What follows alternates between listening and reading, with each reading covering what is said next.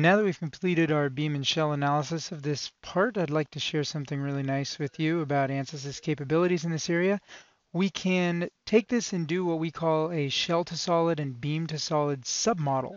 So let's say that we cared about the details of some of these joints here where the beams come in and meet the shells in this model. Ansys makes it very easy to do a solid submodel based on that from that connection using this as our course model. So let's go through and set that up.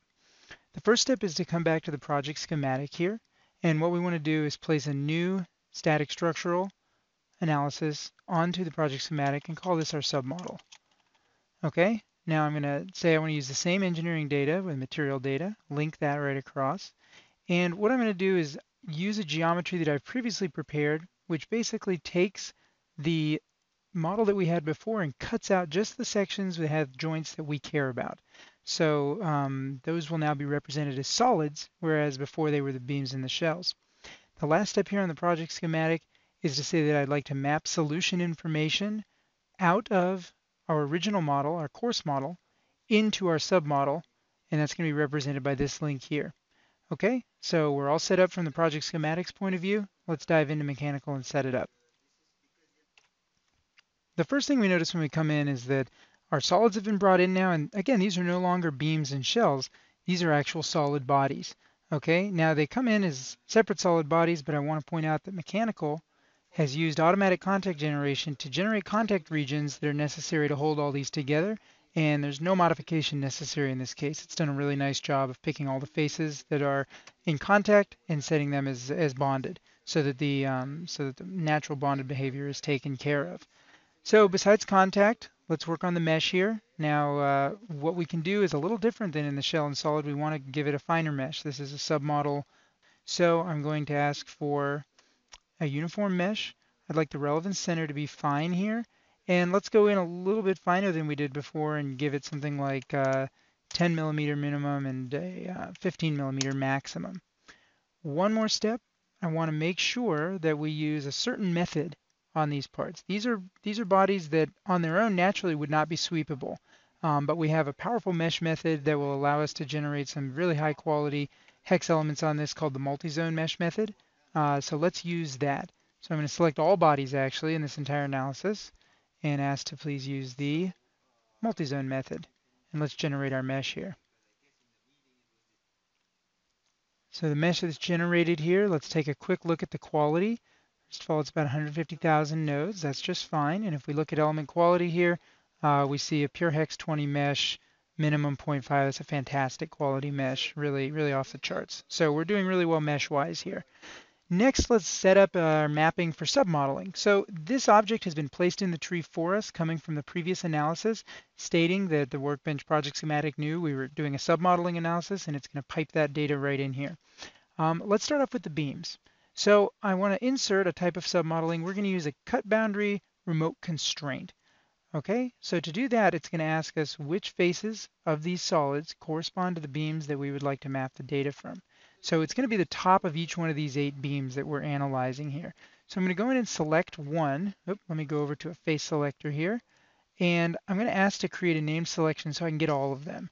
So we're going to call this beam tops. And I'm going to ask it to please apply to all geometry of the same location in the Z. And let's see what it comes up with when we do so. Great, came up with 8 faces sitting there ready for us to use. Beam tops name selection. Let's come back into this object here and say don't use a geometry selection, use beam tops, the name selection here. Everything else in here is set. It's a transfer of a beam to shell solid. Let's import it and see what it does. What we've got upon importing is 8 remote displacements have come in, and these remote displacements correspond to what the beams from the beam and shell model, the course model, we're seeing.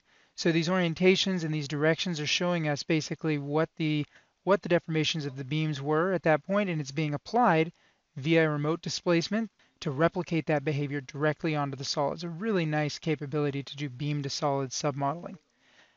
Now that we've got the beam set, let's go work on our shells. So I'm going to ask for a regular cut boundary constraint now, and it's going to ask me to pick the faces that I'm going to map the data on for the submodel. Now again, I'm picking the faces here that had enforced constraints in the larger course model. Okay, that's the idea. So I know which faces that needs to be. It needs to basically be these outside faces. I'm going to pick all of them here. Okay, we can flip around and do the other side. We should get 8 more now. And then there were a couple based on the way that I had cut this up earlier that we also need to include. We've got to include these here, and then this guy right there. And we've got 22 faces selected, and these are our guys that we're going to apply the boundaries from. So let's go ahead and import that load. And we see our displacements have been mapped over from the old analysis, the course analysis, onto this submodel. So we should be set to go at this point. We've got our beams mapping into all of these, and we've got our shells mapping onto these solids, and we're ready to ask for a solution. Once we've got the solution here, we can go ahead and ask for deformation and stress, evaluate those, and we should notice contours and values that look similar to what we saw in the course model. So let's take a quick look at that and see if it matches up. We've got a maximum displacement around here of about 9.3. Okay, it should be a little bigger in this one because the displacement max for this was elsewhere, but we can see we're clearly in the right ballpark here, so I feel good about our submodel. Same for the stress. Let's take a look at the comparative values here and see what we've got. So when we come in now and we zoom and we look, we're seeing a detailed 3D submodel of this section. And we can tell right off the bat, this looks about right. And we can go in and do further analysis, maybe add a fillet in here to get a more realistic distribution of stress around, whatever we want to do. But the idea here is that thanks to the Workbench project schematic and the workflow that it facilitates, we're able to take this beam and shell model, submodel nicely into a detailed solid model.